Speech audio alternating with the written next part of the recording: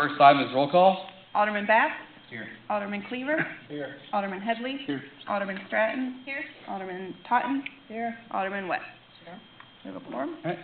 Next item being invocation led by Derek Steinmuller of Life Connection Church here in Grand Valley.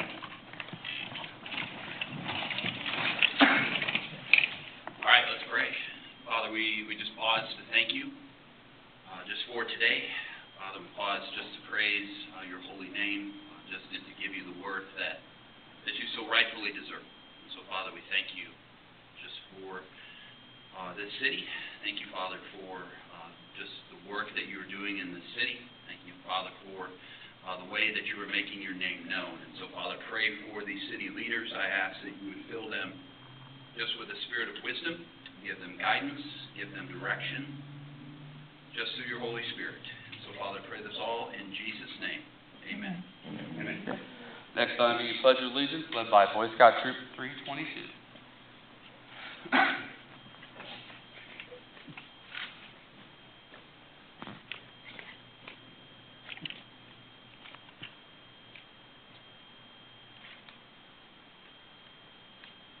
Not on the ground.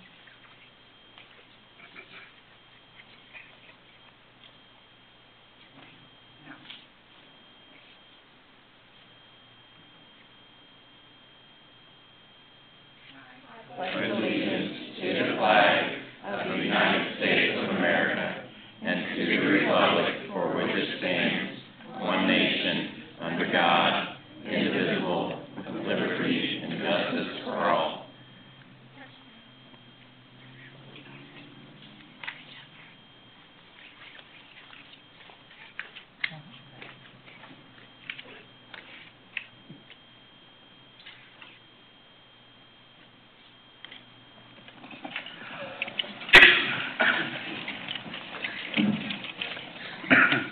Okay, next item being the approval of the agenda. No changes to the agenda, Mr. Mayor. Okay. Seeing no proclamations, move on to citizens' participation. We ask the citizens to step forward to the podium and microphone and address the board. Please give your name and address for the record. Do we have anyone who wishes to address the board this evening? All right. Seeing none, move on to the consent agenda. I move that we accept the consent agenda. I have a motion on the West to approve the consent agenda. Do I have a second? Second. Second on the Cotton. Any discussion? Seeing none, all in favor, please say aye. Aye. All opposed, same sign. Seeing no previous business or new business, move on to presentation. We have a presentation for communities for all ages. Mr. Mayor, members of the board, Kathy, Boyer, Teresa. Cecil? Yes. Chessel. Shessel. I've heard of I can imagine. She is here tonight to give us a presentation on the communities of all ages. It's essentially like a recognition or certification that you get for a community, and it relates to how senior friendly, how friendly you are to all the population. So with that, I'm going to turn it over to her. And if you can hear me, I'll just stay here and kind of move through the slides. If not, I can move up there and get a slide. And you have a copy of this, because some of the slides are going to be hard to see from your seat. So Mid-America Regional Council with the KC Community for All Ages, which is the project that I direct, in partnership with the First Suburbs Coalition 5 years ago, developed an age-friendly community program that we call Communities for All Ages. And this is in recognition that cities really across the country, if not the world, are going to be experiencing far more older adults that are living longer and wanting to remain in their communities and asking the questions, are cities prepared for this? Typically, the cities haven't been developing with the thought that they're going to have more older adults that are wanting to stay in their communities. So what does this mean for communities? So that's the genesis of this program. So what I'm going to go through the first several slides are just to set up the demographic shift. I can see if I can get this right. Good. And you have probably heard this, when we started this program 5 years ago, this was a new statistic, but it's not so new anymore. But in 2011, the first baby boomer turned 65.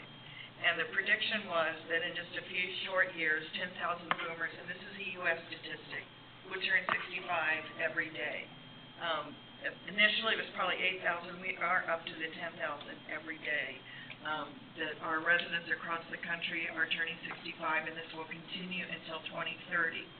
When we started this program, the focus was really on just a lot more, a huge increase of our residents would be older adults. But 5 years later, we're recognizing that millennials too will age, and this is really more of a community development, economic development, because as the millennials age, and we have a slide in here that the similar preferences between millennials and boomers in terms of what they want with the built environment and the other amenities as they age are very closely aligned. So as cities begin to think about accommodating the needs and wishes of older adults, it's not just an older adult issue, it really is a lifespan issue. So this shows a comparison of Missouri's senior population from 2010 to 2030. And I think probably the more dramatic is to look at the gold or yellow, however your eyes see that color. Those counties are those that will have a minimum or 25% or greater of their residents will be 65 and over. Kansas is much more dramatic. There's just a few counties that aren't yellow.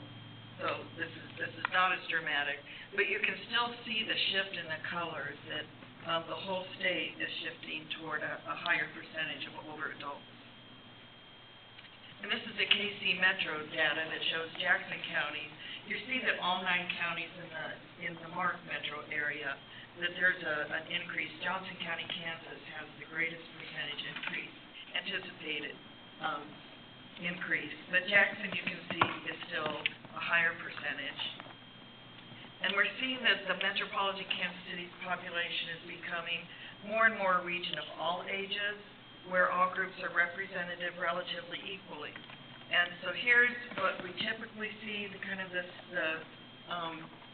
snake or the rat or whatever, the rat and the snake, the pig and the python, I think that's what it is. 1990, where the middle is showing the greater percentage of the residents. And this is 2030, it's much more of a stovepipe that are showing that we really are becoming our residents, cities, counties, and the country of all ages equally distributed. So here's Green Valleys, and again, you have this in your packet if you can't see this. But the green is the projection, and you can see that with the exception of some of the younger ages, that the projection is an increase of all of the ages from if I put my glasses on, 40, is that right? 40 on up. One of my advisory board members says that the census didn't even keep track of those 85 plus earlier in the century. So it's interesting that they didn't do that. So again, as I mentioned earlier, the question is, what does this mean for cities that have more older adults that are healthy? They want to stay in their communities, they want to stay in their homes if at all possible. By far, whatever survey that is conducted, by far the majority of people say that they want to stay in their own home, or if they do need to move because they no longer can reside safely in their home, they want to move into intergenerational neighborhoods in homes much like what they grew up in. Now, for sure, there are those that want to go to age-segregated communities or those that need a higher level of health services, so assisted living or what have you, but by far the majority want to stay in their own home or in multi-generational neighborhoods. So one of the questions is this how cities are looking at their development in terms of housing? So what does this mean for cities? It really impacts every area. Assuming Green Valley chooses to participate in the program, one of the activities that we do during this first stage, the first phase, which is the Bronx level, is to have a meeting with the department heads to really look at how an increased older adult population will specifically impact their departments. but it essentially does impact all areas of city planning and city operations. So there are a couple myths that we wanted to just highlight, and that boomers don't plan to age like their parents. And well, the myth is that people over 65 years old want a quiet lifestyle. But the fact is, boomers don't want to plan to live like their own parents. They want to remain active, engaged. As mentioned, they have a strong desire in many, many surveys of all different origins. That's the result that older adults want to stay in their homes and neighborhoods. An emerging need for transportation options, and many want to continue to work or remain active as volunteers or in some capacity to be an asset to the community. And the second is that young people look for different community amenities than older adults. And as we go through this program, we'll be able to share research and other kinds of publications that show the direct comparison of the preferences between the millennials and those that are boomers. Mixed-use development, greater transportation options, and I know that for cities like Great Valley, transportation options are somewhat limited. But Sarah just mentioned at a meeting this week that Oates is going to be providing some additional transportation. But walkable neighborhoods always are very high up on the list of preferences. I guess the final myth is that planning for one age group means that it's not meeting the interests of the other, or that you're having to choose where to put your investments, the young or the old. But the fact is, accounting for the needs and interests of all age groups and abilities will create communities for all ages. We're cities that are great to grow up and to grow old. So the program that was developed in partnership with the First Suburbs Coalition 5 years ago, the program was piloted actually in First Suburbs communities, and then it since has been expanded throughout the region. There are 3 phases to the program: awareness, which is the initial one, and I think that we go through that a little bit more detail. And then there's the self-assessment in your packet, which we won't take the time out now, but there's a checklist. The silver level or the middle level, there's a group that'll be identified within your community to help participate in that. And you go through the entire checklist that's in there, and just it's a self-assessment. We have this policy, we don't, we do an action, or something similar, or we don't, and then a report is submitted at the end of that. And then the implementation, and right now we have 7 communities in the region that have reached the gold level, and that's simply applying an age lens to a major city plan. And that's whatever city plan that your community feels is appropriate. So the checklist includes these topics, and there are several age-friendly community program models throughout the country. And no matter what the model is, it includes these topics. Some have more topics, some have less. But these are the ones that the Kansas City region looks at, particularly in that middle phase. So the communities that are participating, and this is as of April 2019, and this just gives you an overview of those communities that are participating. You'll notice that Missouri is far ahead of the Kansas side. So the Bronx level requires a resolution of the City Council or the Board of Aldermen, basically to say we're participating. We agree that this is an important program and we're going to participate.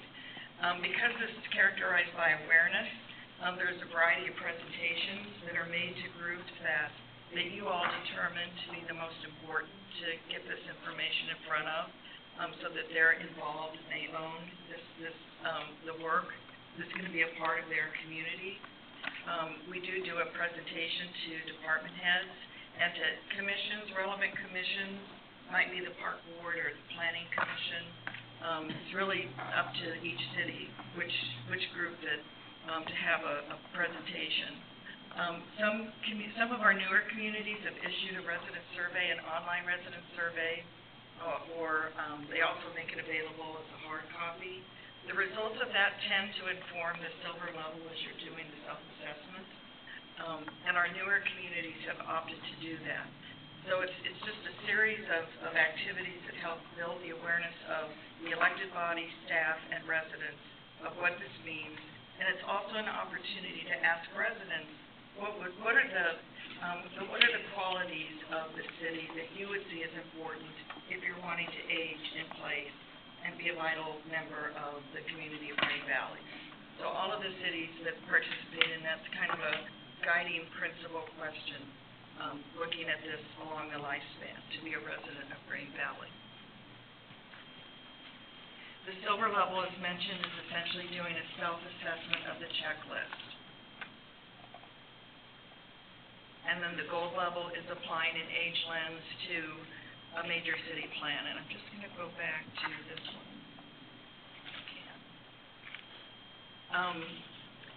So the gold level, just as examples, Gladstone and Kearney applied it to their updated comp plans. Roland Park and Mission applied the age lens to their updated park plan. Raymore and Lee Summit developed their own unique Communities for All Ages master plan. And Independence applied it to their updated comp plan and strategic plan. So those are just examples. North Kansas City's in the process, and they're applying it to their updated master bicycle plan. Because for their community, the bike plan is really important. So for next steps, the first is the Board of Aldermen presentation and hope for resolution to identify the leadership, and that's usually at the staff level to help champion this through. To develop a plan, your Bronx level plan, with mark assistance if you choose. Those are required. There's a couple optional. We have joint meetings every month of all of the representatives from the other recognition cities. Sarah's been attending those recently. So it's a way for groups, for those folks to come together and to share what's working, what's not working, and it's been very helpful. They continue to request that we hold those meetings.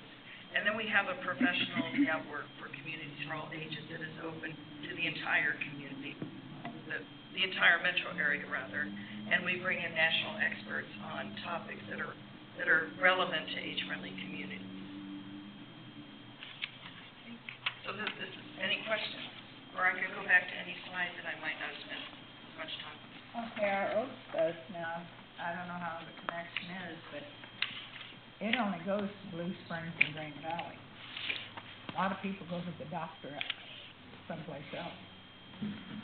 That's the biggest complaint I've heard. It's the biggest concern that's elevated even in some of actually in every community so far. So as a part of the self-assessment phase, transportation is one of those checklist items. There are no silver bullets for this, but sometimes through the conversation that emerges through the self-assessment, there may be a solution, a partial solution that might not have been considered before. And we have some examples from a couple of cities that have developed task forces to look at those. But you're fortunate to have those, even though it's limited. I know. I have a couple of questions. I guess besides the staff cost, is there a cost to be part of this organization, No. other than the participation of the city? And then, as you've seen cities participate in this and put the as you said, the age lens on different pieces of their organization and how they do business, have you seen them make significant changes in, like, say, the comp plan and those sorts of things? Yeah, it's amazing, and it's a part of what we do too. I try to bring in representatives from other communities, certainly with the staff department head training, so that learning from a peer what's been done. Raymore is fairly close to you. They've adopted for them, because as you know, every community is different, everything's local. But for them, they really looked at their accessory dwelling unit in recognition that more folks are going to want to stay in their communities, and that for some folks, millennials are moving home, or that intergenerational families. So they expanded their ADU ordinance from one residential zoning area to all of them. They're also looking at a universal design ordinance that that they've not had before, and they're in the research phase and are going to be presenting a recommendation to the city council, this year. Some cities, I think a lot of the examples would just be behavioral, and it's cultural.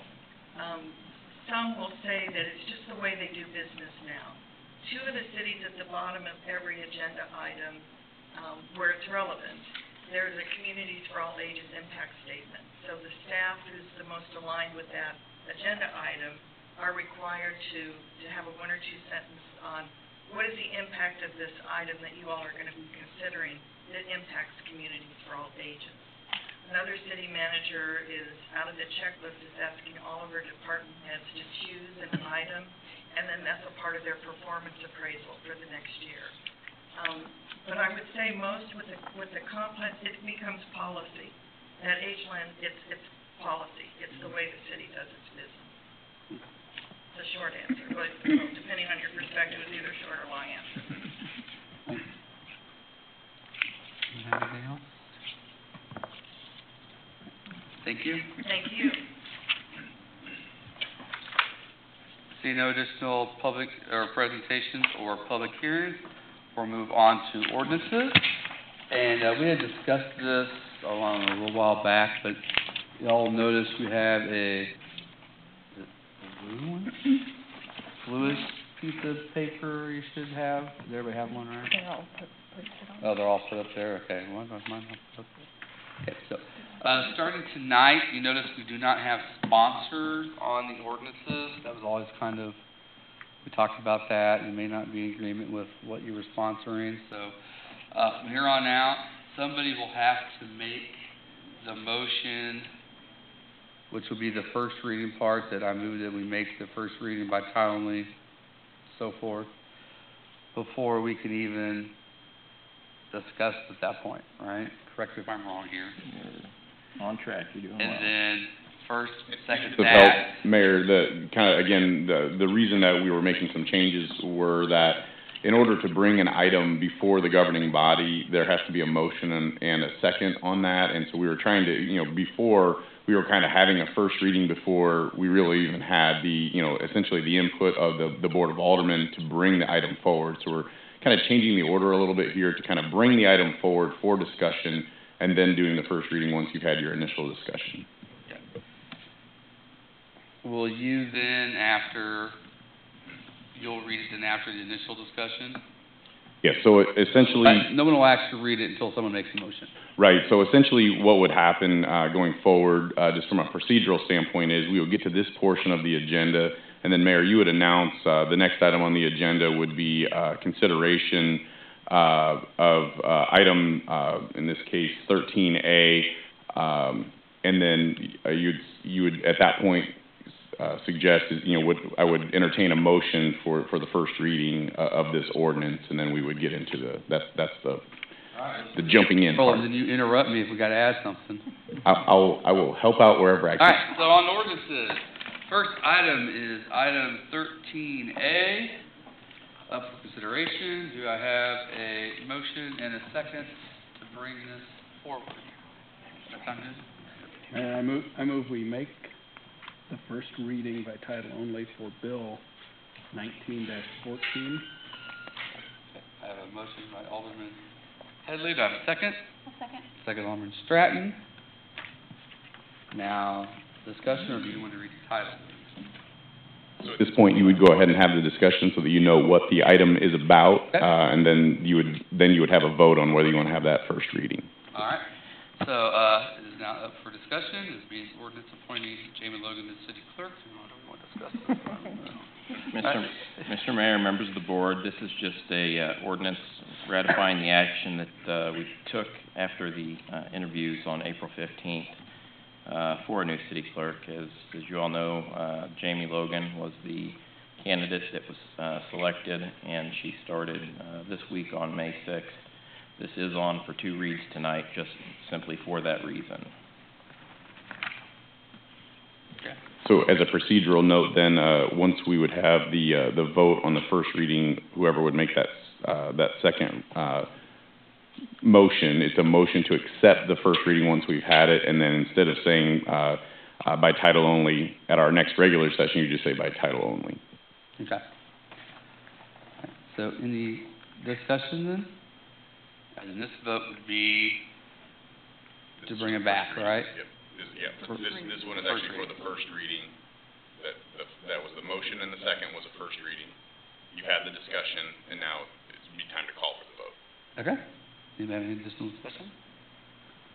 All right, this is a, is this roll call vote then? This can be a voice vote. Okay. All in favor, please say aye. Aye. All opposed, same sign. All right.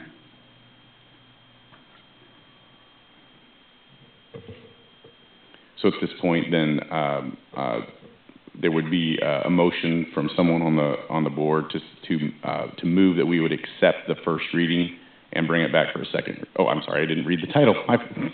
It's my part, That's what I sorry was about waiting that. on. You were First reading, Mayor. This is an ordinance appointing Jamie Logan as the city clerk of the city of Grain Valley, Missouri. Okay. Do I have a motion? Mayor, I move we accept the first reading of Bill B 19-14 and bring it back for a second reading by title only Okay.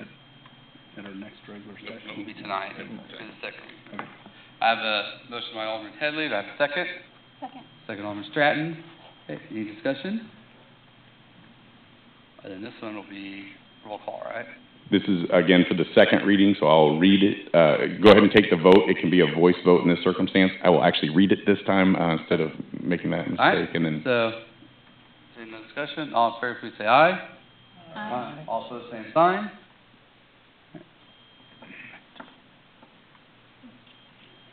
Back to you.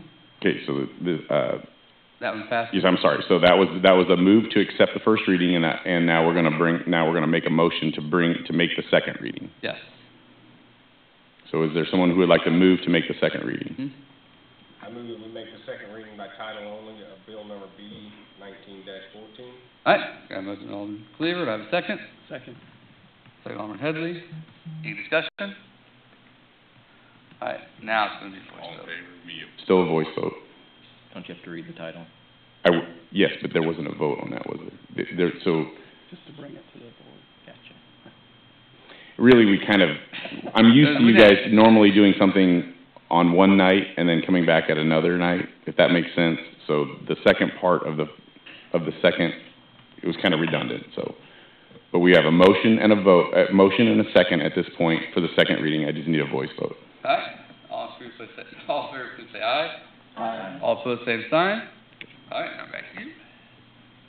Ordinance appointing Jamie Logan as city clerk of the city of Grain Valley, Missouri. Okay. Do I have a motion? Mayor, I move we accept the second reading of Bill 19-14, making it ordinance number 2467. 2467. All right. I have a motion by Alderman Headley to approve Bill B 19-14, making ordinance 2467. Do I have a second? Second. Second, Alderman Stratton. This will be a roll call vote, Mayor. Discussion. All right, we're gonna roll call. Say your name, say yes or no. Alderman Stratton. Yes. Alderman Cotton. Yes. Alderman Bass. Yes. Alderman Headley. Yes. Alderman West. Yes. Alderman Cleaver. Yes. All right, 6-0. Motion passes, Mayor. That's a lot of motions. Did you get all those? No, mine has. I will figure it out. All right. It will get easier. I promise. Do this again. Well, somebody hadn't put all their first and second Want to on. practice on. Hey, Yeah. hiring stuff. All right, let's try this Just again. So now we have item 13B up for consideration. Do I have a motion to consider? Mayor, I move that we make the first reading by title only for Bill 19-15. All right, I have a motion from Alderman Headley to consider. Do I have a second? Second. Second, Alderman Bass. Any discussion? Mr. Mayor, members of the board, again, this ordinance will be on for 2 reads, which I know is unusual and not the board's favorite way to approve things, but this too is an employment issue. And this ordinance is to officially ratify the appointment that you made of Susan Watkins to the municipal court. The board went through the process of watching her as an interim municipal judge when she was appointed back in February of this year, and then we later negotiated a salary and compensation package upon her permanent appointment. So according to our city code, at that point, we need to come back and actually set the compensation and as well as her appointment and her term by ordinance. And just one note about that, she will be serving a 4-year term, and at that time, we will select, reappoint her or select another municipal judge. That's all for me, Mr. Mayor. Okay. Anyone have any discussion? Is the salary the same all 4 years? Yes, sir. Yeah, so is, Locked in 4 years? yeah, since it is set by ordinance, you would have to adopt an additional or reset her term. So considering she's in for a 4-year term, the next time for compensation evaluation would be upon reappointment. Any additional discussion? Seeing none, all in favor, please say aye. Aye. All opposed, same sign. Mayor, this is an ordinance ratifying the appointment of Susan Watkins as Judge, Green Valley, Missouri Municipal Division, Circuit Court of Jackson County, Missouri, and setting the pay therefor. Mayor, I move we accept the first reading of Bill B 19-15 and bring it back for its second reading by title only. I got a motion on the headed to approve Bill B 19-15 for its first reading, bring it back by title only for its second reading. Do I have a second? Second. Second, Alderman Bass. Any discussion? Alright, seeing none, all in favor, please say aye. Aye. All opposed, same sign. Alright. Now we're back up for consideration again. Right, and now it would be a motion for the second reading. Okay. I'll entertain a motion for the second read of item 13B, B 19-15.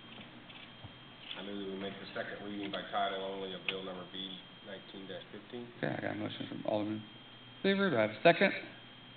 Second. Second, Alderman Stratton. Any discussion? Alright, seeing none, all in favor, please say aye. Aye. All opposed, same sign.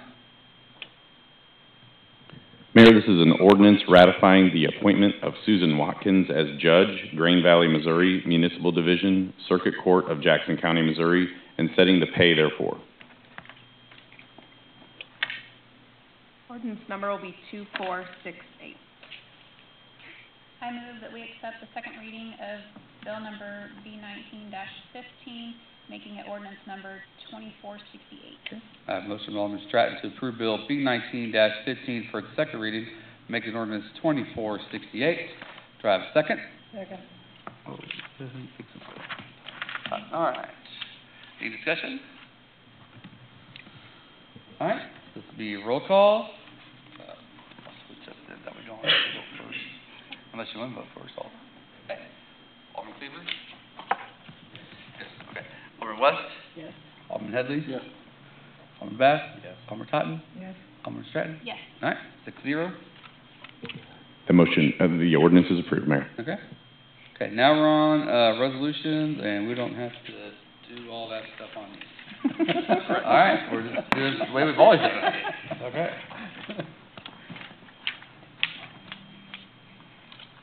So in this case, Mayor, the next item would be, item number, 14A. Okay.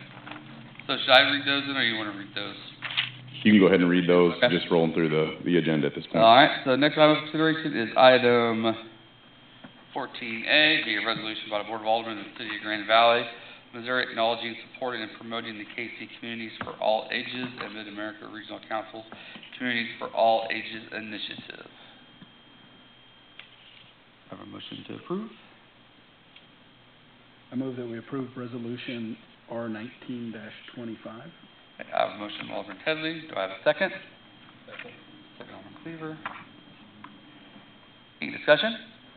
Mr. Mayor, members of the board, this is directly related to the presentation that you heard earlier. Mrs. Ozenbach can answer any questions that you may have.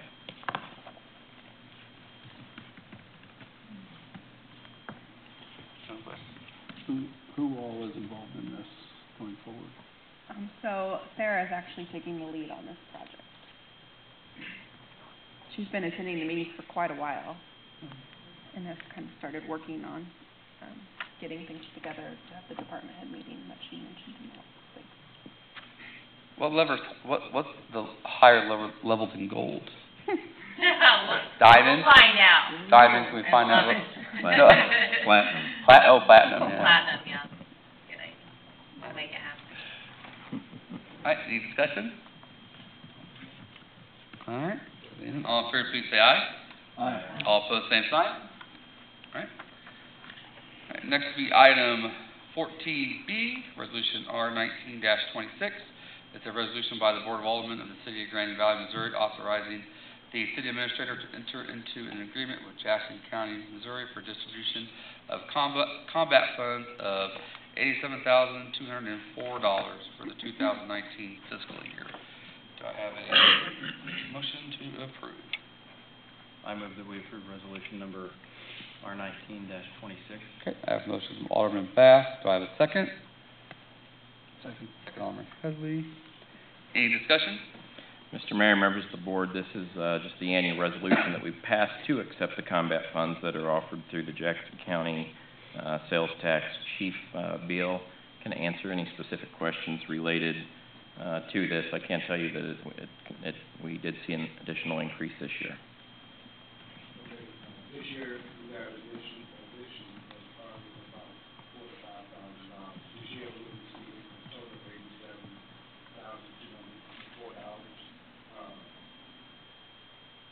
Will give us that initial first half once we send it out, and then the second half, which is the total $43,665. Anyone have any questions?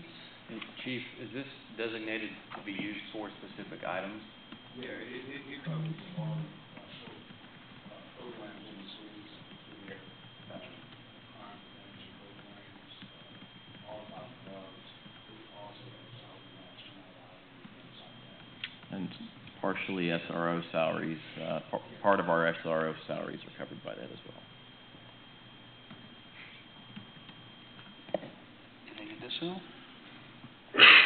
All right. All in favor, please say aye. Aye. All opposed, same sign. All right, 6-0. Next item is item 14C, which is Resolution R19-27. It'd be a resolution by the Board of Aldermen of the City of Grand Valley, Missouri, approving a 3-year cooperative agreement between the city and the Grand Valley Partnership. Do I have a motion to approve? Mayor, I move we approve resolution R19-27. Okay, I have a motion from Alderman Headley. Do I have a second? Second. Alderman Stratton. Any discussion?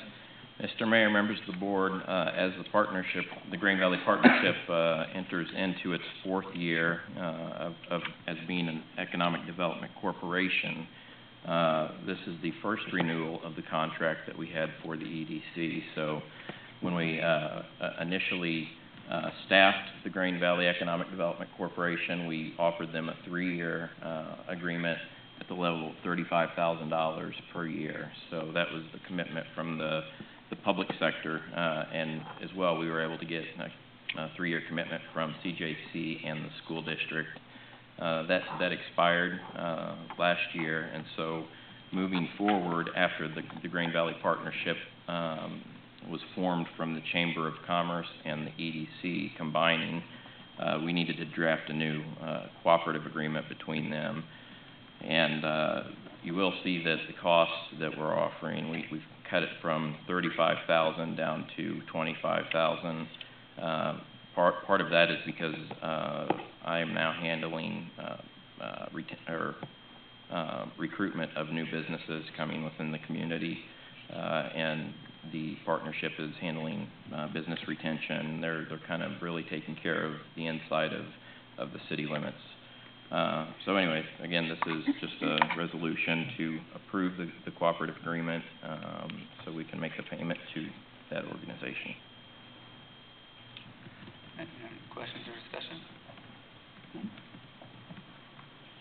If we're considering this to be an independent contractor, is that correct? That's what it states in here. Yes. So will we be sending them a 1099 miscellaneous at the end of the year? Kathy, I believe because they're a nonprofit, not incorporated, they don't get. yeah, when I served as the treasurer, I know that we didn't report the income from, I shouldn't say that, I didn't prepare the taxes, but, when the accountant prepared that, I know that we didn't have any documentation from the school district, CJC, or, the city in the form of a 1099. And I don't know if that's because it is a 501c3. I'm not familiar enough with the tax code. You probably know a thing or two about that. Well, that's why I asked the question. So Well, we can should we look into that? Yeah, and absolutely, make sure that yeah. we are in compliance? I'll certainly check into it. Have a staff meeting with partnership staff tomorrow, in fact. I have another question. If the payment now is set at $25,000, at least for this year, Yes, ma'am. 2019, Yes, ma'am. is there a limit? No.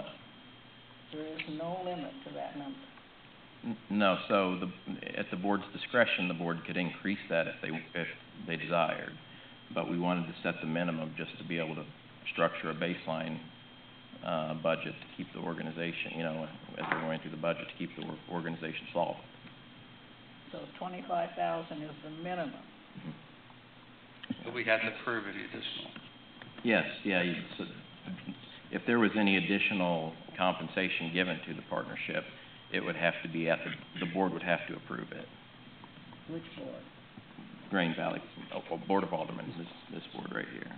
So if, say, they, came to the partnership or came to the city of Green Valley and said, we need $15,000 for an additional project, that would have to, it's unallocated funding that we didn't budget for. So it would have to come to the board, not only as an additional request, but a budget amendment as well.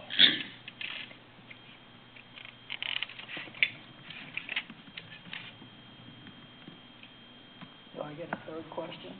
Yeah, 20 questions. I'm on a roll. 20 of them, I don't care.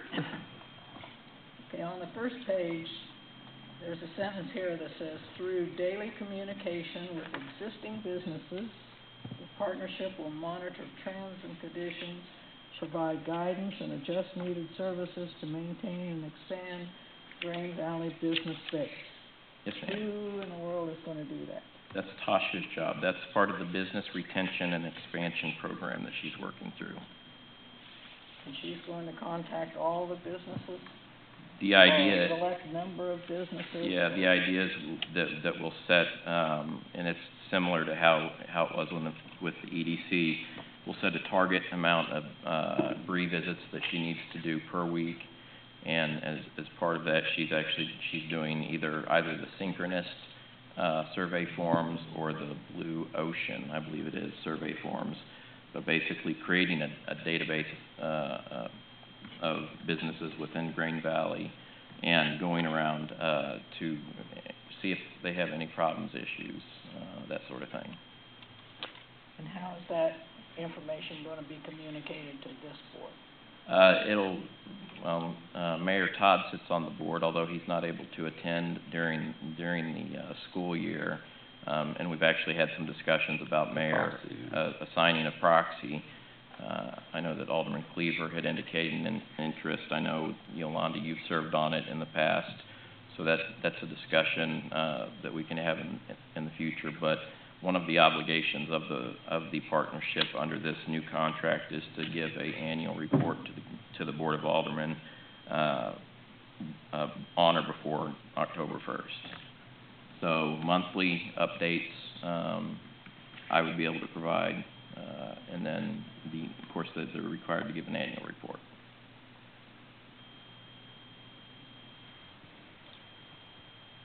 No. No, that's what I want. Come on. Right. Okay, so you'll figure out about the 1099. If we need to do that, we will do that, right? Absolutely. All right. Do we have any additional questions then? Just clarification, Ryan, you said October, and here it says April. I'm sorry, where does it say April, Bob? Or Item Alderman number Headley? 8. Huh? Item number 8.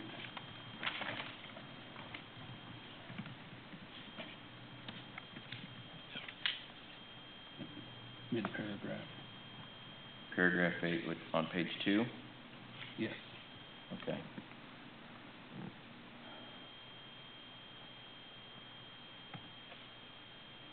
Partnership will also submit an annual report to the city prior to the partners' annual meeting commencing in April of each calendar year. Very good catch, Alderman Headley. I did not realize that was there. I can tell you that the partnership's fiscal year runs from April 1st to March 31st, I believe it is. And so I would ask this board right here, what would you prefer? Would you prefer an October 1st report date or an April, or more likely a March annual report? And based off of what you want, I will change the wording to make sure that it's consistent throughout this document. What makes more sense relative to? I think the annual report's important for the city just simply in October, because that's when we're finalizing budget. And if there were any issues, if we got an unsatisfactory annual report, then we would take that into consideration. Now, I understand that this organization was built to withstand acute political uprisings or turnover, from the city of Green Valley. If somebody has, an agenda, I mean, the business community sees the value in this, and so the agreement to terminate is required to be given written notice of 6 months, 180 days. Simply because there's times that expenditures are heavy at the beginning of the year, maybe in summer. The golf tournament's a great example. They spend a tremendous amount of money for the golf tournament. For us to have a 30 or 60-day termination date is not good for that organization, and that organization is really more like a sibling to the city of Green Valley rather than just a partner. So I think October 1st is a good time for the annual update, but we would have to give 180 days notice per the agreement. Now, there is no agreement that can indebt any future board, so, based off of the Missouri the non-appropriation clause, essentially, if you didn't allocate the funding, then they're not entitled to it. So it's really more about having, it's form over substance to that point. That makes sense? Yeah, whatever makes sense. I wasn't challenging it, I was just questioning what makes sense from the cadence of the budget and everything else. So. Yeah, I think an October 1 date, or if the board would even like to see a September date, that way it gets us earlier in the budget cycle. October 1st was just the date that we had done in the past, which, mind you, the EDC failed to hit that deadline the first 3 years of their existence. So I'm going to be serving as the president of the organization. I'm going to be bird dogging that to make sure that you guys have the information to comfortably allocate additional funding in the future. So you want October 1st with it then? As long as that's good with the board, yes, sir. Any objections to October To 1st? go earlier, like in September, would that give more time for, if there is any discussion of budget items or anything like that, would that give more time to figure something out before the October 1st deadline, or would that make a difference? Well, they just have to report to the board by October 1st. So, and then at that point, if the board wasn't satisfied with the progress that they've made, we would then go ahead and notify them per the 180-day clause. And worst case scenario, we would be on the hook for the first quarter of the following year, because that's when the determination would expire, the contract. Okay. say of October 1st. Very good. I'll make Right. that change. Thank you for mentioning that, Alderman Headley. Any other discussion or questions? Okay, all in favor, please say aye. Aye. All opposed, same sign.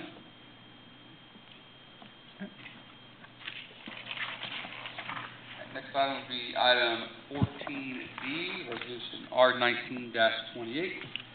A resolution by the Board of Aldermen of the City of Grand Valley, Missouri, adopting the City of Grand Valley, Missouri Economic Development Incentives Policies and Procedures. Do I have a motion to approve? I move that we approve resolution number R 19-28. Okay, I have a motion from Alderman Cleaver. Do I have a second? Second. Second, Alderman Headley. Any discussion? Mr. Mayor, members of the board, as you will recall, we went through the three workshops to come up with a more succinct version of our former economic development guideline. The former document was 158 pages long and said nothing more than it was just a recitation of state statute. So Joe came and gave a series of training and workshop to the board. We worked through it. We picked some measurable areas that incentives could be qualified for. So this covers Chapter 99 of state statute, which is TIF, and then Section 60 or Chapter 67, which is CID and NID, Transportation Development Districts, which is Chapter 238, Urban Redevelopment Incentives, which is Chapter 353, and then Sales Tax Reimbursement Agreements and Incentives, which is Chapter 70. There is still more work that we have to do on economic development. Most importantly in my mind is identify a target industry that we want to focus on. Right now we have more of an approach that we look for the inventory in Grain Valley and we pursue those projects. But I think that developing a target industry would be a natural next step. And then at that point we can go in here and also update. Chapter 100 does have a section reserved for the future for when we decide what levels of abatement that we would want to offer for any Chapter 100 project, which is when, just to refresh your recollection, that's when the city actually owns a site or a piece of personal property for a business, and because of the city's ownership, the property is exempt from any real estate and property taxes and sales tax, and rather than collecting that tax to all the jurisdictions, the developer or the owner makes payments in lieu of taxes, pilots. So rather, they use their real estate and personal property taxes to make the debt service payments on it. So a future workshop is going to be to determine how much do we want to offer in Chapter 100, but we need to know what that target industry is before we do that. You know, if it's an animal health corridor focus, which makes a lot of sense considering, I've been telling everybody in the tri-state region that Grain Valley is the home of the animal health corridor. Then we can then narrow down, okay, if we would offer Chapter 100, what is the offering that the board would be willing to do? This helps me a tremendous amount when I go out and try to recruit businesses, because one of the first questions is always what are the incentives that you're offering?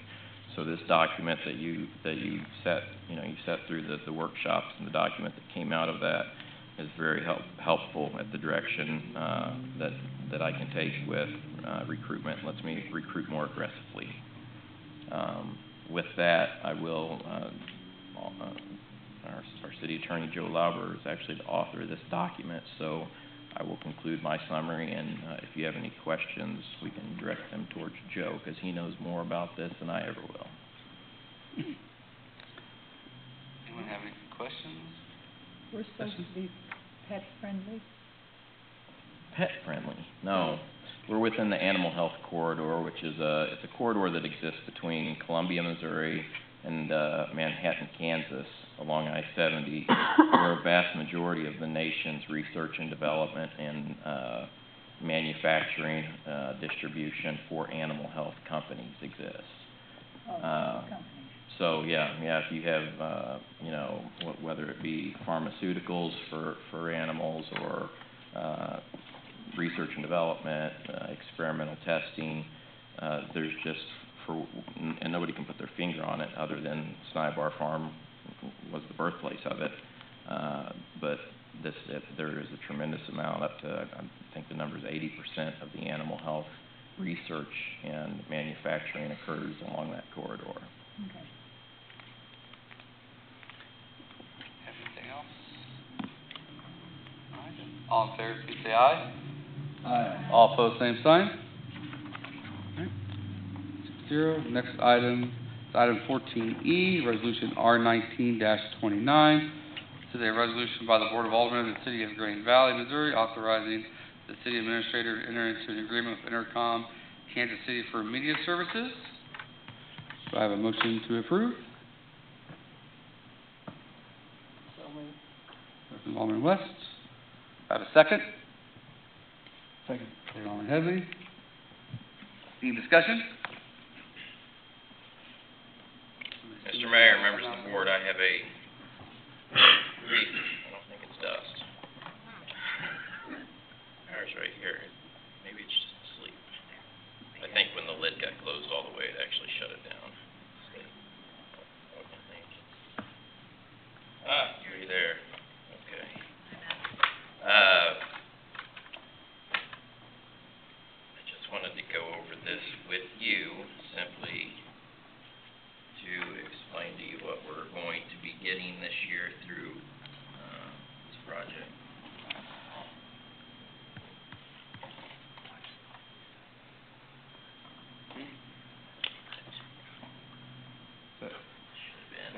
Do I need to call a recess out there, Ryan? No, sir, Mr. Mayor, I've got, All right, the last couple of times we've tried this.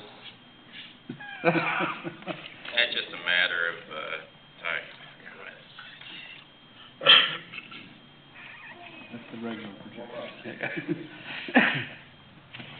Teresa, did you just pull this up from the internet? Yes. All right.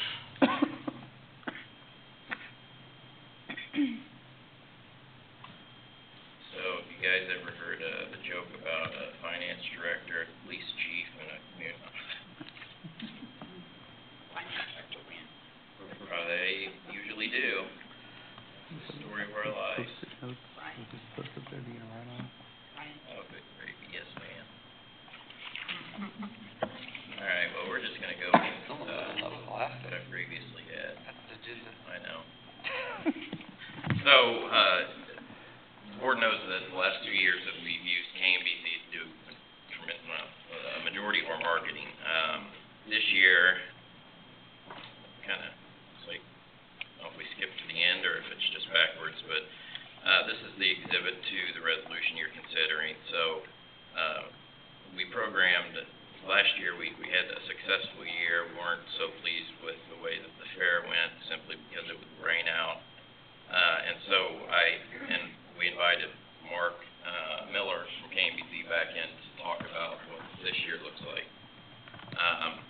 He gave us the exact same presentation of what Green Valley's gonna do, and then he had these nice little signs there on the bottom, signature lines, but we actually drafted a contract and got him to do that. So he proposed that we use KMBZ for a live broadcast, so they're going to do their Jamie and Wicket and Dana and Park show on the Friday of the Green Valley Fair, which we did two years ago, 2017. And then we've got commercials and a promotional bank to support the Green Valley activities in quarter 4 of 2019, which is going to be Trailer Tree and the Mayor's Holiday Festival, or tree lighting. As it relates to the Dana and Parks promotional plan, we're going to have 25 recorded 15-second ads that will broadcast the week of September 2nd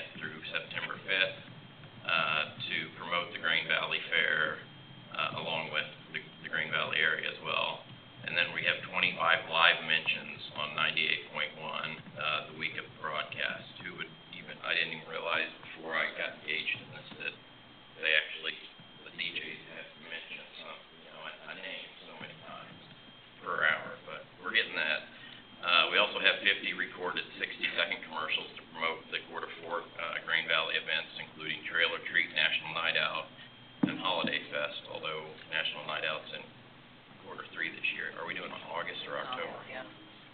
It's in August this year, so we'll have that switch, to a third quarter. Total investment, 0 right there. You'll find out why it says that here in just a little bit. And then we also set a backup date in the case of inclement weather,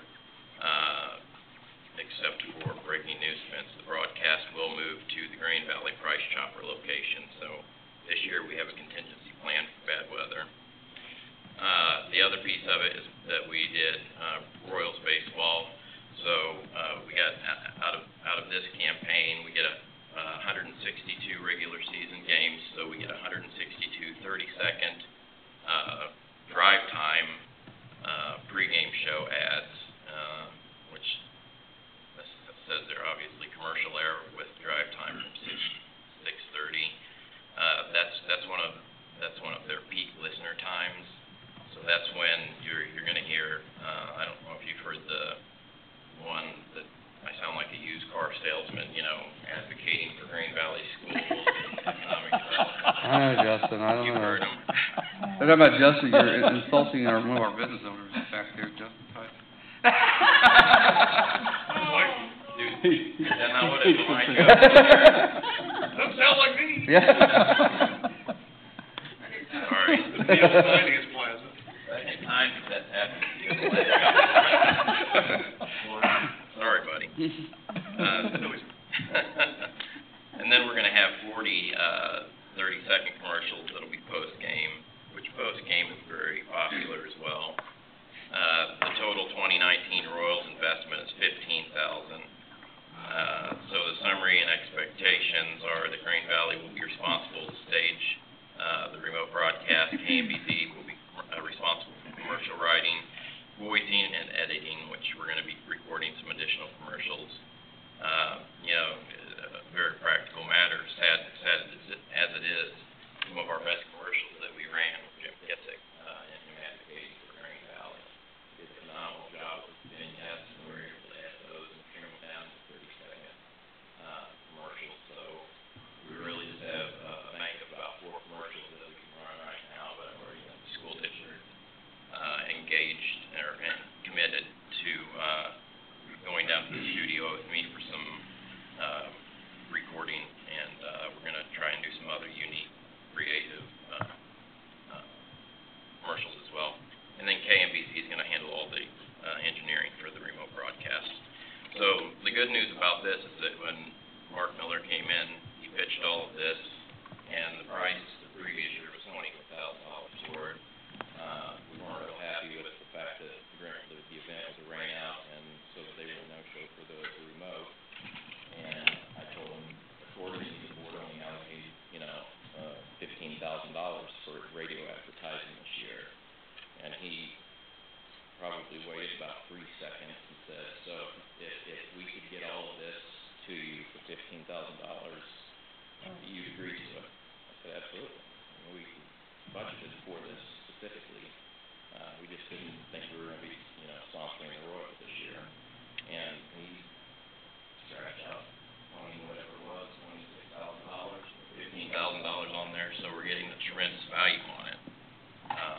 The price had escalated about 10% from last year to this year, and we ended up getting $11,000 discount. So I just wanted to kind of show you KMBC's format and what they're going to do. It's hard to conceptualize what airtime means, the importance of 162 drive time listeners. And we'll still get, during the actual live broadcast here, they do X number of, bring in businesses or people from the community to talk live on air. So one of the exercises we'll go through is reach out to the community, most likely through the partnership or, other business venues. I'm trying to think that we can reach people, but we'll ask business owners to come on air and do an interview with Damon Park or Jamie Wickett, just free chance for them to promote their business. It's also a great economic development tool for people to hear from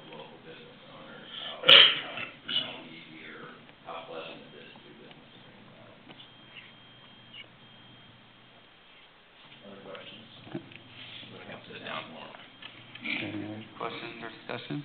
Do we have any, reports or anything that show how well, I've heard them on the radio before over the years, you know, the spots and advertising, Green Valley's open for business, basically. Do you have any report back on how well it did? Did it attract business? Did it not? Is there any type of, Yeah, I can't say that, you know, that the new Quick Trip that's going in, or Taco Bell, or, you know, any of those businesses are related to it, but I can tell you, that I've heard from more than one business owner, and Mayor's heard a similar sentiment, is that, the local Green Valley businesses felt like that was the, best effort that we have made to advocate for Green Valley, because it's not just come to Green Valley and grow, it's come to Green Valley, shop here, be a part of our community. And I heard zero complaints about the initiative. Now, I'm sure that we can extract data from that if we ask KMBC to you know, provide reports, but historically I haven't done that. Happy to do it though. yeah, curious if we felt we got the business off of it, that, you know, the business owner, I'd love to, spot too, from trying to bring business in, but did it work? Did it really attract business that will pay? Yeah. Money, so. Yeah. Just curious if there was any. Well, it's like any type of advertising, you know, advertising, it's just so hard to gauge if you got your money's worth, you know, because Is the purpose of it to bring new business or to bring people into the businesses that are in Green Valley already, or both? both, Okay. yeah. So the idea is to advocate for Green Valley, let people know that we're open for business, that we have Class A schools, and that we have opportunity for business owners that if they want to come in. I mean, we try to hit all aspects of what Green Valley has to offer. Well, just for an example, I mean, a couple of years ago when we didn't get the rained out, you know, we had a decent crowd here for the shows, and I remember, you know, Parks commenting on the air, you know, hey, you know, what town's really blowing up, what's going on here, or we're talking to him, you know, this used to be a place where you stopped for a, you know, some chew and a drink on your way to St. Louis or Columbia, and now look at it, and, you know, a lot of businesses afterwards came to me and said, hey, this is, you know, the best thing you guys have done for us, and, you know, I look at it this way, you know, I mean, Temp Stop may be open before, you know, the fair this year when Dana and Parks and them are here. People are going to be coming to listen to those shows in person, and that's, you know, it's just one business, but that would be great, you know, for them. They're going to be driving right by this brand new, you know, store to come to the fair. So I think that's, you know, good for them, and the businesses would get on there and allow us to talk, you know, I think it's, you know, it's good for them. Ironically, I literally, and you guys will be hearing about this a little bit later tonight, a CEO of a huge institution in the United States that I met with last week said that one of the things that I won't say attracted him, but made Green Valley stand out in his mind was our aggressive approach to marketing for, you know, Green Valley businesses. We, you know, advocate for the schools, and it shows a tremendous amount of cooperation within the community and the business environment. So. Do you have any other questions? All right, seeing none, and all in favor, please say aye. Aye. All opposed, same sign. All right. Next up then is City Attorney's reports. Mayor, two quick items for you this evening. First of all, for anybody who still wanted an opportunity to do our city officials training conference seminar that we put on, we do have our last one of the year this coming Friday. It is up in Platte City, but that's still open for registration if somebody wanted to do that. Probably need to get it done tomorrow. The second item I have for you is just a reminder that at the end of this week, the Missouri legislative session will be ending, and so we hope to have a summary of the legislation out sometime soon after that. And it's always a very busy week, so if you are aware, if like Missouri Municipal League lets you know, to reach out to any of our legislators. Many things get changed on the floor at the last minute. Things kind of, they call them kind of Christmas tree statutes sometimes, and they will add a bunch of ornaments to that, you know, sometimes are good and sometimes are not really good. So just be aware, if you can, please, this week, to anything that MML needs from a response, so that we can reach out with our legislators and make sure that you know, we're getting the best legislation coming forward out of Jefferson City as they wrap up this week. Thank you, Mayor. Next up then, City Administrator and staff reports. Mr. Mayor, we will start with our finance directors. First, Ms. Bowden will go, and then Mr. Craig has a report on the Series 2012 bonds. I just wanted to let you all know, most of you know I'm retiring at the end of this month, and this will be my last board meeting. I just want to say that I've appreciated working with the mayor and all the aldermen, and it's been a pleasure working with the city, and I've learned a lot and met a lot of great people. Thank you. Congratulations. Yes.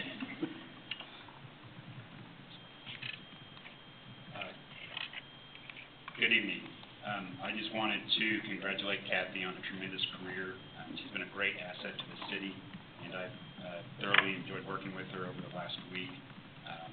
As City Administrator Hunt mentioned, Kathy and I did have a conference call with the city's financial advisor from Springstead, the bond counsel from Gilmore and Bell, and the underwriter from Piper Jaffray regarding the potential refunding on the 2012 tax increment revenue bonds. Piper Jaffray is working on the preliminary financial numbers and also is having discussions with potential investors. The biggest item with this is that it will take the city's annual appropriation for the revenue bonds out of the, or that annual obligation out of the refinancing. We should have that issue brought back for the board's consideration in July. The only other item I had was I just wanted to thank the mayor and the board of aldermen for the wonderful opportunity to serve here in this great community. And I think the only person more excited than myself is my oldest daughter, Vivian, who thinks all things Green Valley are great because that's where her best friend goes to school. Thank you, and that's all that I had for my report this evening. Thank you, Stephen. Mr. Davies. Mayor and board, at that time of year, we've been getting our aquatic facility ready for the upcoming pool season. Again, every year we open Memorial Day weekend, so Saturday of Memorial Day weekend we will be opening at 12 o'clock. One thing that, if you all recall, that you all approved was the replacement of a pool slide. The old one that we had was the original one that was put in back in 2002. That has since been replaced with a new one, so if you get a chance to drive by, take a look at it. It's a very nice one that we use quite a bit. So I just wanted to let everybody know on that. I believe the pool has been filled. We were filling it over the weekend and then this morning, so I think now we're starting to get the water chemistry in place and I'll stay out and warm the water a little bit before. One other thing real quick, another topic that was discussed during the budgetary meetings last year was to have an umpire in charge out in the fields during the spring season for both baseball and youth softball. And the premise behind that was to have somebody there just to kind of watch over the games, make sure everything's running smoothly. If there was any questions or concerns that came up during a game, the umpires that were out there had somebody to lean on, but also address any concerns or debates that may come up during the baseball game, fortunately. We have brought on a person to do that. His name is Eric Chrysler. He's actually been one of our umpires for several years, and he umpires both baseball and softball, so he's fluent in the rules for both. He's actually out at Monkey Mountain Park right now in that role, and so So, we won't have him out there every night that we have games. Usually we have games predominantly Monday through Thursday night. He'll be out there twice, a week. Just to try to keep an eye on our budget, for baseball and softball. That's what we decided to do. So, anyway, I just wanted to follow up with that. It would be great to have somebody out there in that role, making sure that the umpires show up on time, if we have game balls, if we have scorecards. If an umpire doesn't show, he is certified, he can fill in, so that the game doesn't get canceled. And then likewise, at the end of the night, he's out there kind of critiquing our umpires. Sit down and with them and discuss things that they did well, things that they didn't work on, so forth and so on. So I just wanted to provide an update on that. Thank you, Shannon. I just have a few things real quick, Mr. Mayor. First, I just want to tell Kathy, thank you for your service to Green Valley. Thank you for your time here and for putting up with all of our shenanigans. You've been a good sport. You've taught me a lot as a city administrator and even before that. So the experience you shared with me is invaluable. We're going to miss you very much. So thank you for your time.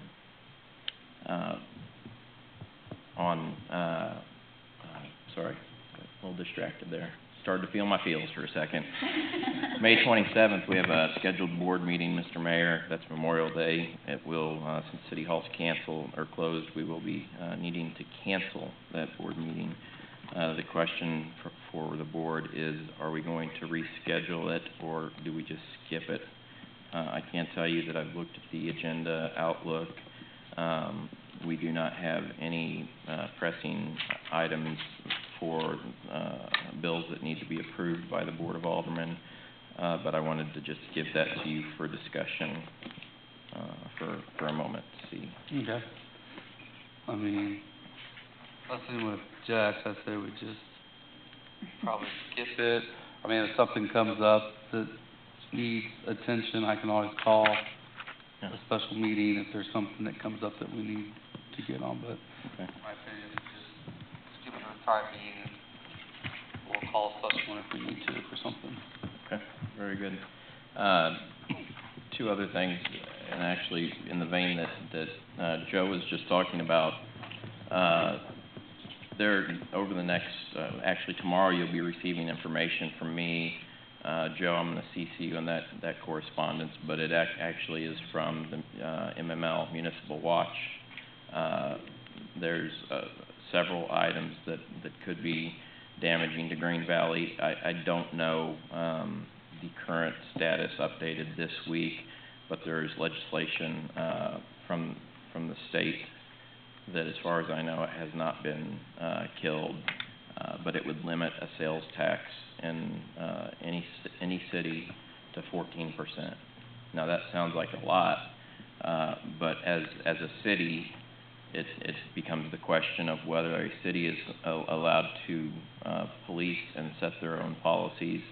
There's nothing that we can do about all of the other taxing jurisdictions within our community that have sales tax issues. So 14%, why that's not an alarming number to us. There are other cities that it would impact, and if the state is able to pass a 14% cap, who's to say that it cannot in the future be dropped down to 11% or 10%, and at which time, that begins to impact your opportunity to offer community improvement districts, those sort of things. So the second issue that you'll be receiving on my report to you is it's called the fiscal note legislation, and from what I understand, it is again another encroachment upon the city's power to police itself and remain sovereign from the state of Missouri. So please keep your eye out for that and take the time to reach out to our elected officials and the committee members that sit on these committees that are reviewing this. The final thing is that we, as Stephen said earlier, we are looking at refinancing the Series 2012 bonds. just to make sure you guys understand the gravity of that. Those are the bonds that were issued to Paul Areno on, that the city backed, and so they were general fund allocation bonds, which means that we essentially co-signed on that loan. That's not a good position to be in with bonding. It's, you know, it is what it is. You know, it helped get the interchange project done, but now that we have a successful development up there, one of the first things that Joe and I did when Star Development approached the city is that we said that there's no more city-backed bonds. Anything that we're going to do related to TIF or incentives will be pay-as-you-go, which means that they get money essentially based off of their performance. So the sales tax they collect, they're able to recapture for that portion. It takes the city completely out of the loop. We no longer have to even be party to those bonds. They issue revenue bonds that are strictly between them and private investors. So that's great news. But with that, we need to update the Industrial Development Authority. The IDA is the overseer of any bonds that are issued or refinanced within the city. And right now we have 4 folks that are expired. We have the Secretary, Penny Cruz, which Penny's no longer in Green Valley. Vice President Michael Switzer has expired, and then Kim Rome has expired, and Mr. Coleman, Representative Coleman, has moved on to Jeff City. If we were to follow a typical protocol, Vice President Switzer would then become President, and we could backfill from there. I do have a couple names from the mayor as to folks to contact regarding this, and I just wanted to bring it up to the board and find out if there were any names you wanted to throw in of folks that would be a good fit on this. Obviously, Michael, I need to visit with you and make sure that you're interested in reappointment. We can have that conversation outside of here. You can just nod your head. He's nodding his head, Mayor. Okay, that's good. Means he's on. And I'm going to be reaching out to Kim Rome to make sure that he's interested. Paul Wooten with the school, he was with the school district, is still active as the treasurer. So I have 2 names for the openings that we have right now. We actually need to place, those are the only 2 that we need to replace, really. So any names that you can think of, let me know. Send me an email and just say, hey, I'd like you to contact this person in consideration for the IDA, and we'll make those appointments at the first meeting in June. Nothing further, Mr. Mayor. All right. Next up then to be Board of Aldermen reports and comments. Alderman Stratton. I just wanted to tell Kathy congratulations on your retirement, and thank you also for all the years that you've served the city. I know I didn't get to work with you personally, but I know that many years is a sacrifice, so I think that's awesome, and congratulations. And then Joe, I had a question for you. With the conference coming up in June down in Columbia, is that any different training than what was in Independence and what's in Platte City? It is different. The training that's coming up that MML puts on is a little slower paced. Taking the training, so we kind of say throughout the process, it's a lot like drinking from the fire hose. It's a lot slower pace, a little, better opportunity for some questions, good opportunities for networking. I highly recommend attendance at the MML conference if you can do that as well. Obviously, it's a couple days commitment from that standpoint, but I do recommend it. And it is, while the subject matter is similar, it's at a different pace and a different coverage. I'm going, so All right. I'm planning on it. Okay. Alderman Totten. Well, I'd like to compliment our public works fellows because they were working, and I mean working, on a ditch down Front Street that was, we had a swimming pool and ice skating rink during the wintertime for the water that was running down, and terrible thing to say, but I even called them up and told them we was gonna charge them for all the dirt they took off our street. And I do appreciate what they did, and I mean, they worked. I would also like to say thank you to Kathy. She had to put up with me a time or two, but that's been a while back, so I don't think I hope she don't remember that, but, no, I think other than that, I'm happy. All right, Alderman Bass? I would just also like to say congratulations to Kathy. Didn't have the opportunity to work with you for a long time, but, congratulations and all the best. Headley? I'll say the same thing. I enjoyed working with you, Kathy. I'm envious that you're retiring, and well-deserved. I hope your husband can take time out to travel and do some fun stuff. Alderman West? Just want you to know how much I enjoyed working with you, how much you actually taught me, and wish you the best of luck in your retirement. And if you get bored, you can always come back. All right, Alderman Cleaver? Just saying, Kathy, congratulations, and good luck to you. Thanks for your service. Next up is Mayor's reports. Now, I hope I wasn't that difficult to work with, Kathy, so I hope, like, in your retirement life, you don't, like... Even I have Great. Maybe only like 20% of what she said. No. No. Really. Hey, thanks. I mean, you came on, probably not during the best of times with us, and really probably spent a lot of time straightening this out, probably thinking, what in the world have I got myself into? But I think we're in, a really good place now, and I think a lot of that due to all the hard work you put in when you came in, so I want to thank you for that, and just thank you for straightening all of us out that didn't know any better.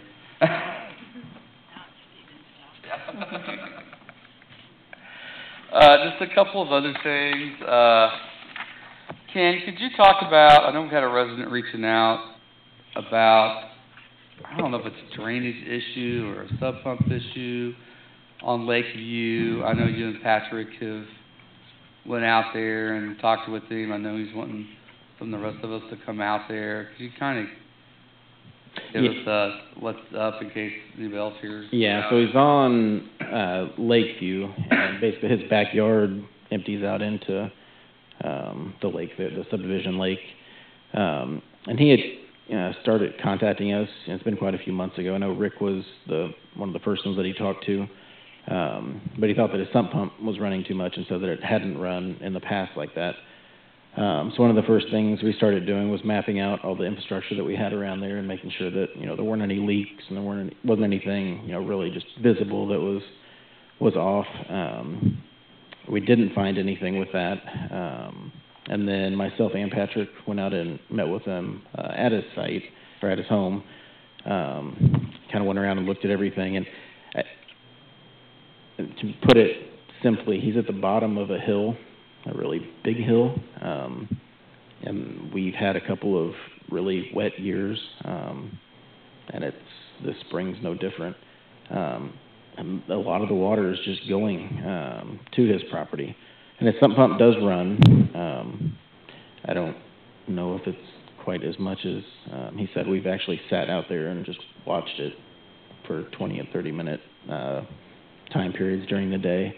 But one of the last things we did, just, because he kind of thought, well, maybe there's somewhere else there's city water that's getting in there somehow, and he's just pumping that out.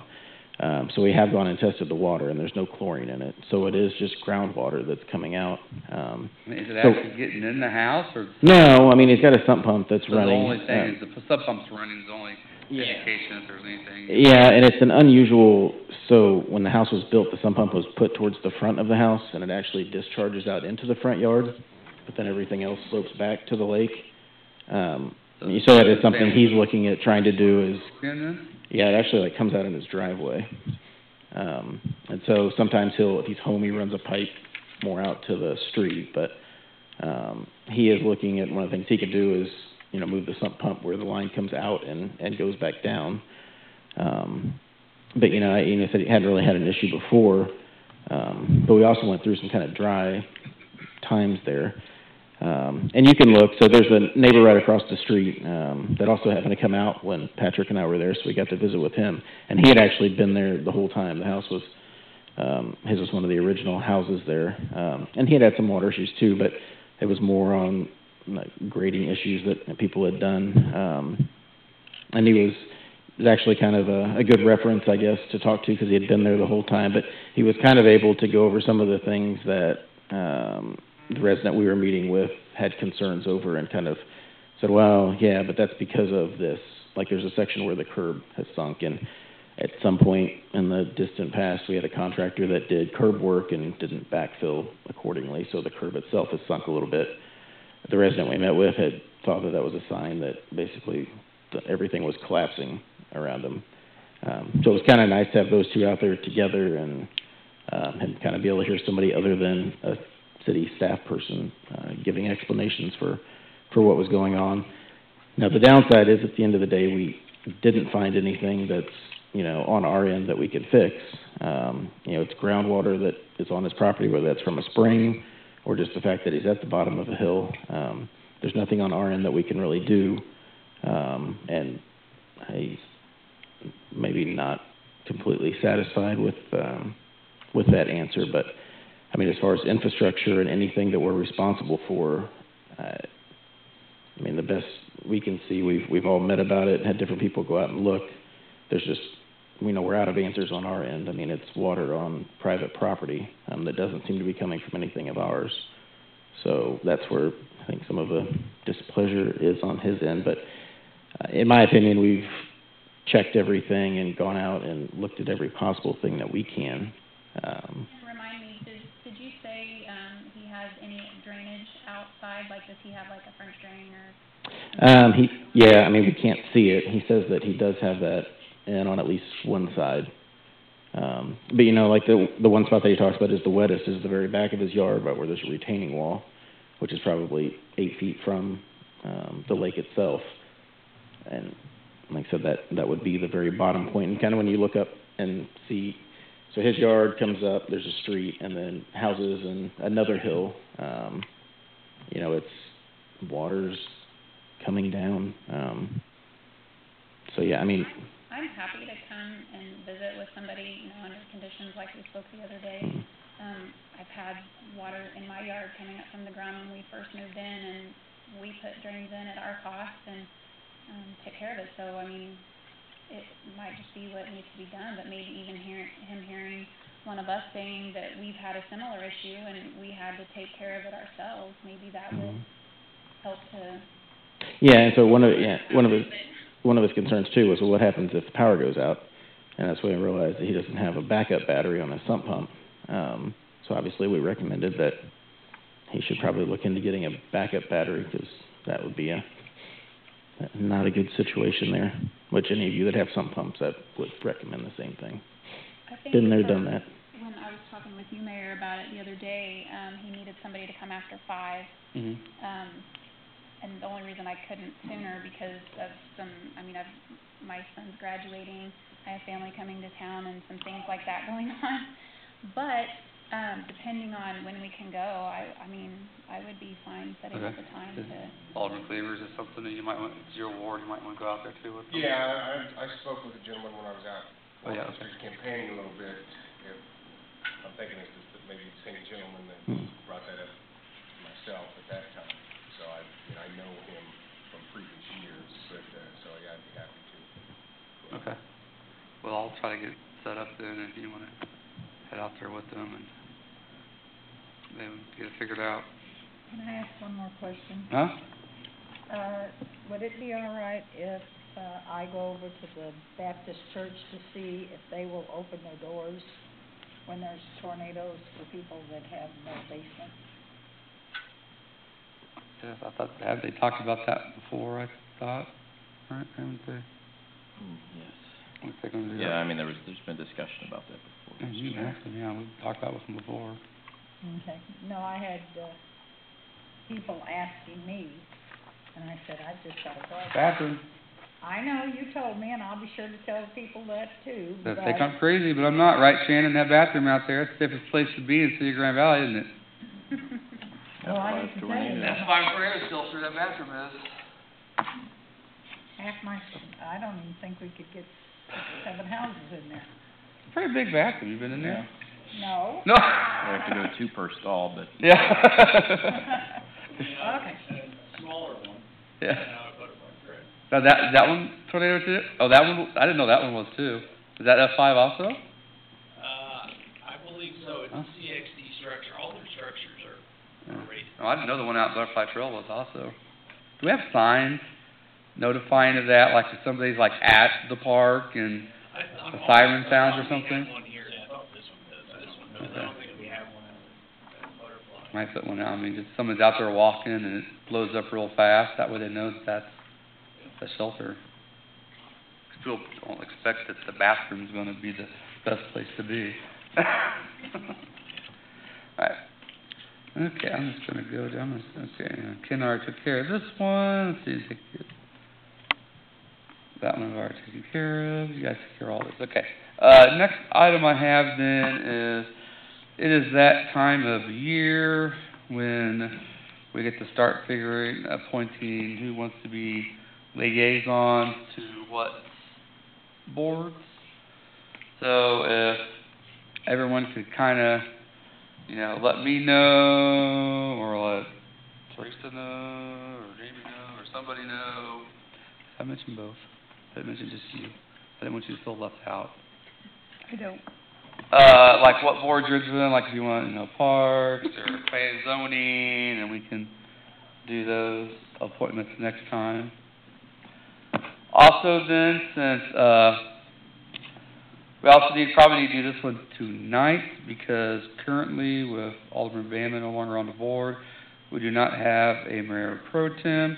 Not that I expect anything to happen to me between now and June, but you never know, and then the city just be lost because there wouldn't be anybody second in control, right? You out there. I wouldn't know what to do. I wouldn't get out of bed. Yeah. So, if anyone has any nominations for mayor pro tem, throw those forward. We're ready to do that tonight. That one's done. I would, like to appoint Bob Headley if he's interested. Sure. So I got a motion from Alderman Stratton for Bob Headley to be mayor pro tem. Do I have a second? Oh, pick one up. Got them everywhere. All right. Any discussion, or anybody who just downright does not want Bob to do it for some reason? Yeah, if I have to do the meeting, I may need a little help from. Yeah, I'm gonna need help for a couple more meetings on that whole thing. It was already getting easier.